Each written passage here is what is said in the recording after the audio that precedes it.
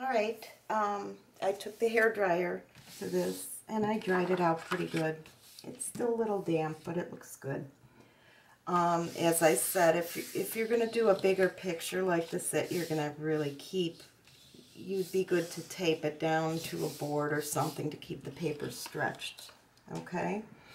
So most of this is dry. This was our first layering, and I think you have to just take a look at your reference photo and see where you need some work. Like I could see this line here. So I'm going to mix up a little more orange. I've ran out of orange. And while we were off camera, while I was waiting for that to dry, I did put some other little colors in here. And I will let you know what they are as I mix them. This is permanent red and permanent yellow light, again, to make our orangey pumpkin color. Just a basic orange. And as you can see, I'm only using a bit of each of the dots. And if I want a darker orange, I'm going to mix a little bit more darker color on this side. And I'll leave a little more yellow on this side of the palette. So if I want a lighter tint of that same color, you could see it goes from dark to light. I think that's one of the fun things about watercolors. It's so easy to mix. I know people are afraid to mix, but once you get over that hump, that fear, it's really kind of fun. I want to work on this area here. You could still see my line, and it looks kind of meh. This is why you don't want to have real strong transfer lines. Now you can see this color is a little darker than what I was using before. But that's okay, because we're going to need it darker. And I'm just going to kind of coax it over that area. Now if I went to this side, it would muddy it up a little. So I'm just going to do a little on the tip of the brush, just to try to cover in over that line. And I'm not going to worry right now about blending it very much, because I more or less want a deeper color. I'll probably put a brown in there later.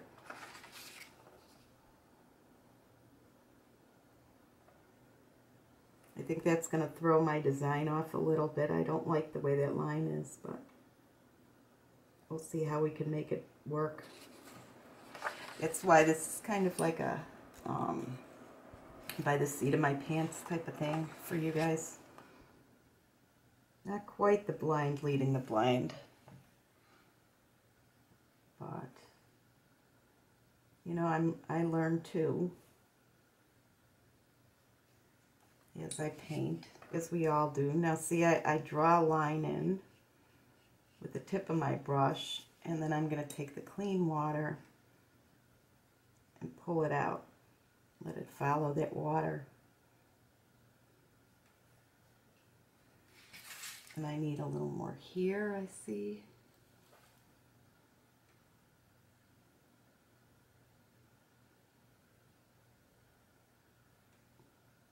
This is our darker side of the pumpkin.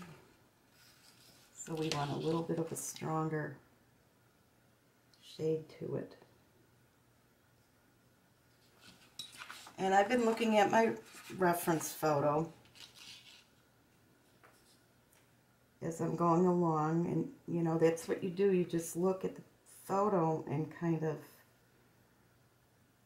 see where the colors are that you want. Everything doesn't have to be exact, and that's what's nice about the watercolor process too, is it's a looser feel to it. I'm going to also fill in another layer of color here. All these little dark areas around the stem.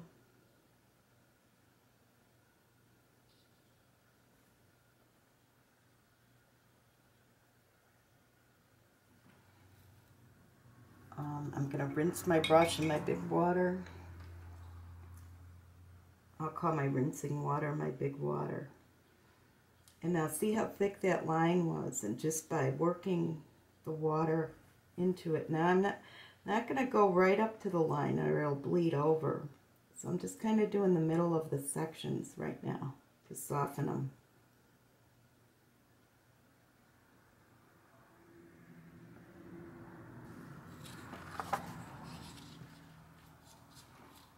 And I'm going to put a little more color on this side too. Same thing, I'm kind of painting in a deeper line. And then I'm taking clean water and I'm going to let it spread.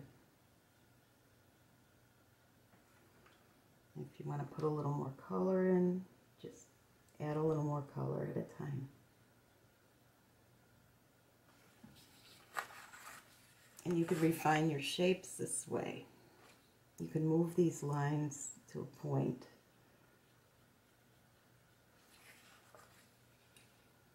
This looks stark right here because we didn't go, I don't think last time we went on this side of the line.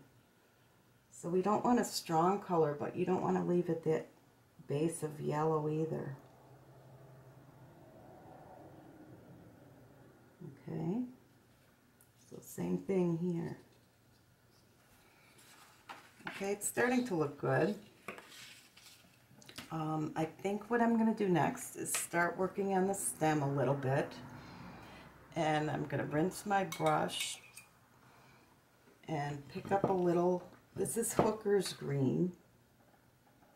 It's a pretty strong green, as you can see. And I'm going to rinse my brush in the big water. And I'm going to pick up a little Van Dyke brown. Van Dyke is a darker brown. And I'm just going to put it in the corner and kind of work a little over. And what it's going to do, it's going to soften that brightness of the Hooker's green. It's going to tone it.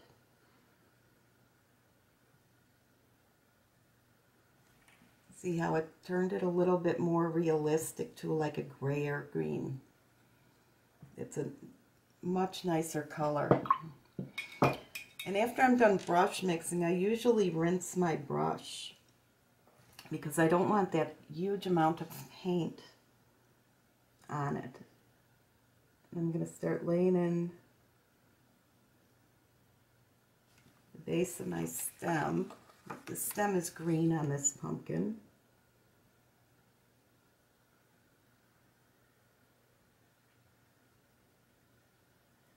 For now, I'm just going to wash a very light layer of green.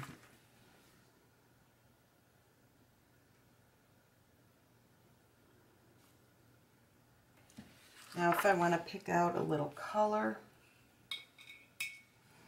while it's wet, you could just go over it with a clean brush and kind of blot. Or you could take a Q-tip and you could blot out color. And what that does is it tones the paper a little bit, but there's very, very little color in it. So it's going to leave it as a highlight. And now on the reference photo, my picture's not really clear, but this side is darker because the shade is there. So I'm going to mix more of the brown with a touch of the green to make a darker color.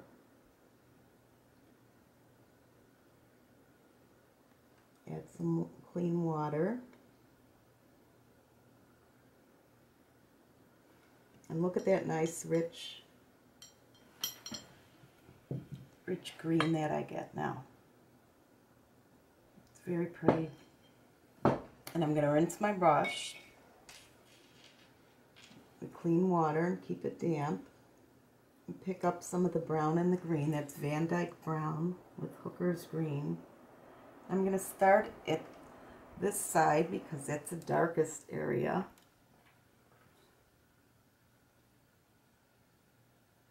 And put my line in. Kind of shade under the stem.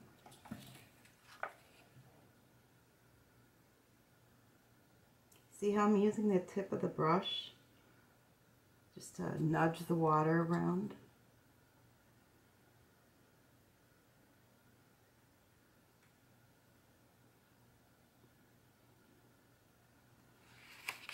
And since this is our shaded area here, I'm going to come from this side and really make that more filled in and dark. And I'm kind of just going to dance the brush so it's got a little texture.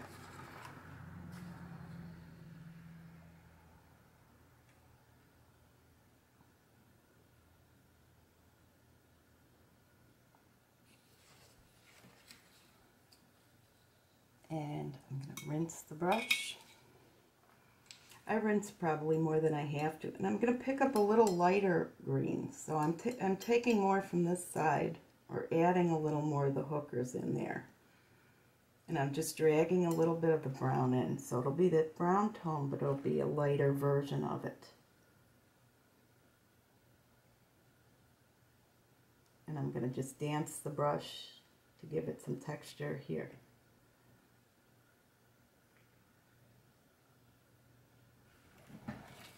Okay, see how nice it looks? See how easy it is to get several shades of a color with only using 2 colors. It's very easy to tone it down. And okay, the next thing I'm going to do is start to deepen the undertones, the backs. Because we want to skip around. We're going to let the stem dry a little bit. So what I'm going to do is take the brown, the Van Dyke brown, and kind of mix it into my orange a bit.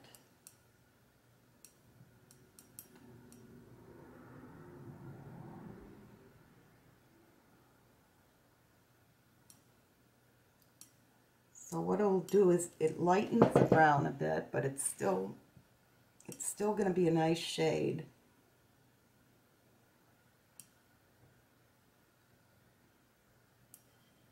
And it's going to have that orange cast to it. It's still going to go in that family. So I rinse my brush, and I'm going to pick up orange with a little bit of the brown on it. See how you got the different colors of brown. And there's no one right way to do this. If it's too red, put a little more yellow in it. If it's too brown, use the other colors. Now, since the light's coming from here, this will be the darkest part, so we want to start there to test the water and test our color.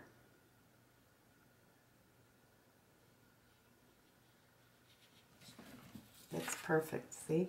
A nice sheer.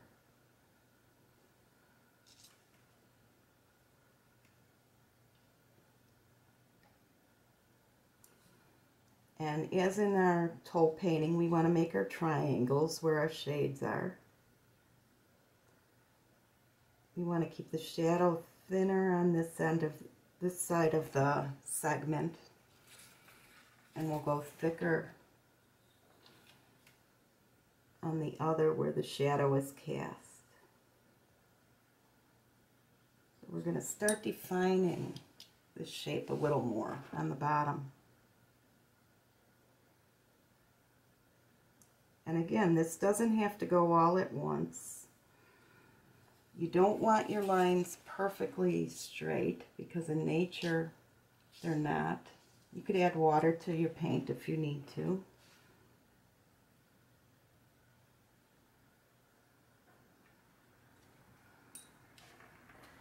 If it gets dark, see how that's a little dark? Just rinse, wet your brush, and move it. You can thin it out. You can make a thin line. You could blot.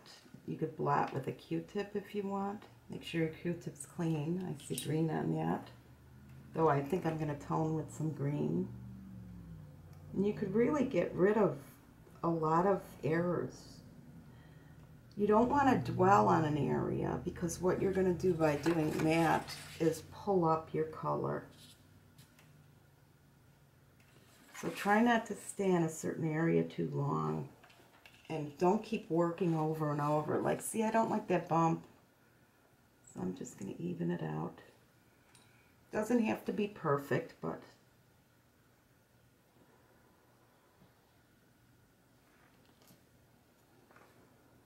I'm going to do the bottom first.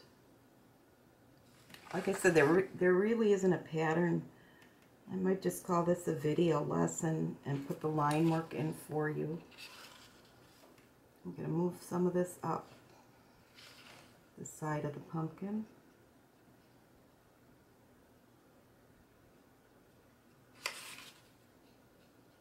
And you can see I'm bending a little again my paper. And see, you're erasing that line and just moving the paint. See the orange is sticking out there a little bit? There it goes. Just erase it. The more irregular, the more natural it's really going to look. Now I can see this is really wet, so I don't want to keep messing there. I'll go back later and adjust. See how it's starting to take shape? Little by little, you go through each section.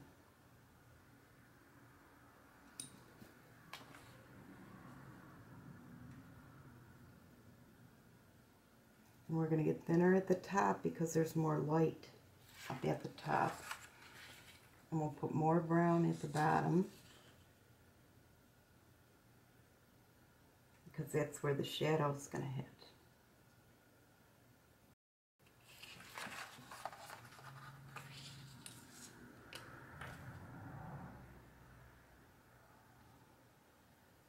Okay.